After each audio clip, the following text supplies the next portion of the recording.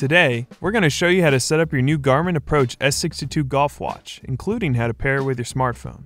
For this video, we will use an Apple iPhone, but the process is similar for an Android phone or tablet. First, let's press the middle button to power on the watch. Use the touchscreen to scroll up and down through the language options.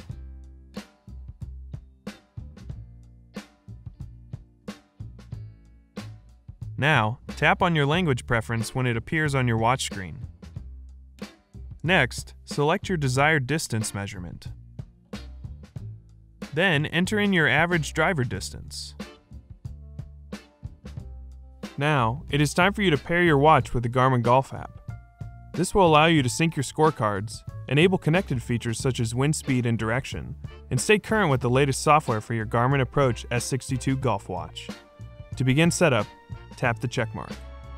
On your smartphone, you will need to download the Garmin Golf app. Begin by navigating to the App Store. Then search for Garmin Golf. Find the Garmin Golf app and select Get to begin the download. Once the download is complete, launch the Garmin Golf app by selecting Open. If prompted to enable Bluetooth, select OK to allow.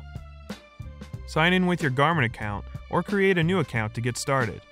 Then follow the on-screen instructions to set up your smartphone. To add your new golf watch, open the Settings menu by touching More at the bottom of the screen. If you're using an Android smartphone, touch the three bars at the top of the screen. Touch Garmin Devices from the menu. Then touch Add Device and select the Approach S62 from the list.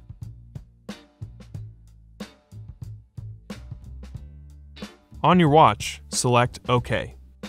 Now that your watch is ready to pair, touch Start on the Garmin Golf app. Follow the on-screen instructions on both your device and smartphone to finish pairing. Once finished, the watch will display the current time on the watch face. Now we recommend fully charging your watch before playing a round of golf. And that's it. Thanks for watching. For more help, please visit support.garmin.com.